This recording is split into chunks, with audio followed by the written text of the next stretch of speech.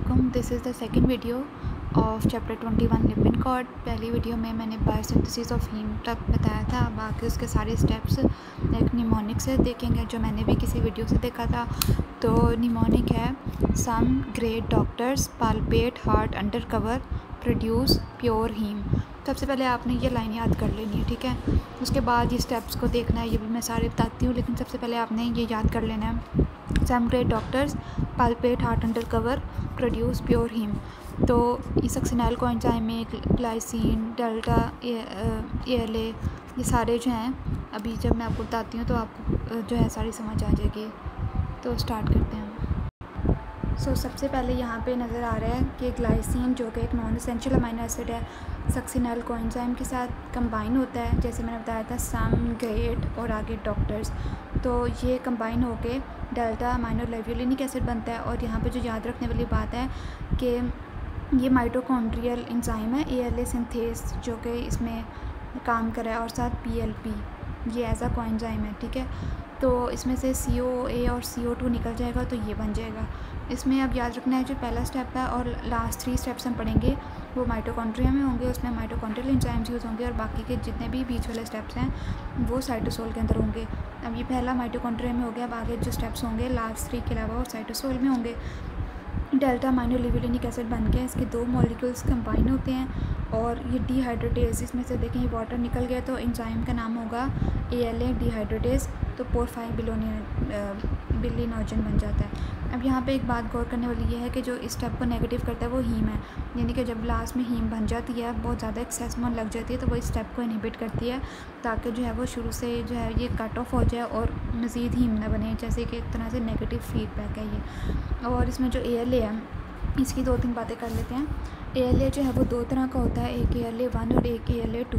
जो ALA1 है वो रेगुलेट जो है वो हेमिन इसको रेगुलेट करती है, यानी कि जो हीम अगर बहुत ज़्यादा बन गया तो वो Fe+2 से Fe+3 में कन्वर्ट हो जाती है, और वो रिप्रेशन डिग्रेडेशन वगैरह करके जो है वो उसके जो है mRNA वगैरह को तो वो इनहिबिट करती है।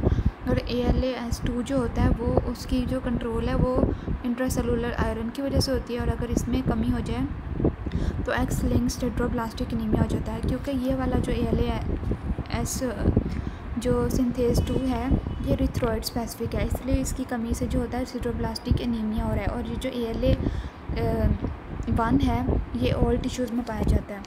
तो इफ़ेक्ट ऑफ ड्रग इसको हम लास्ट में देखते हैं, पहले हम इधर आते हैं। तो उसके बाद पोरफाइन बिलिनोजन जो हमने बना लिया था, उसके बाद क्या होना है कि इसमें 4 मॉलिक्यूल्स कंबाइन हो रहे हैं और हाइड्रोक्सीमिथाइल बैलियन बन रहे हैं, तो इसका एंजाइम का नाम भी हाइड्रोक्सीमिथाइल बैलियन सिंथेज होगा। ये पहला वो कंपाउंड है जो कि साइक्लिक है, लेकिन ये लीनियर साइकिल होती है। फिर ये जो है इसको बनाना है तो इसका एंजाइम क्या है, यूरोपोरफाइरिनोजन 3 सिंथेज, ये बन गया। फिर क्या होगा कि रिंग क्लोज होगी, जो लीनियर रिंग बनी थी और ये हमारे पास बन गया।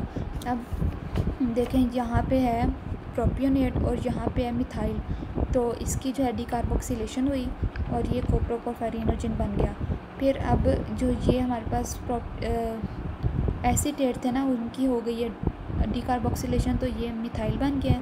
अब ये जो प्रोपियोनेट लगे हुए हैं इनकी डिकार्बोक्सिलेशन बनेगी होगी तो ये विनाइल बन जाएंगे। ये विनाइल और मिथाइल ये सारे जो हैं प्रोटोपोरफाइरिनोजन में बन जाएंगे। फिर प्रोटोपोरफाइरिनोजन 9 जो है इसके आगे ऑक्सीडेशन हुई, ये भी डिकार्बोक्सिलेशन है, ये भी डिकार्बोक्सिलेशन है, ये लेकिन ये ऑक्सीडेटिव डिकार्बोक्सिलेशन है। और यहाँ पे जब हुई ऑक्सीडेशन हुई तो ये प्रोटोपोरफायरिन 9 बन जाएगा।